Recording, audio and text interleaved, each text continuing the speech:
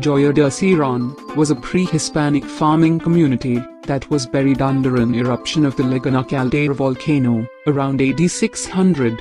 Because of the exceptional condition of the remains, they provide an insight into the daily lives of the Central American populations who worked the land at that time.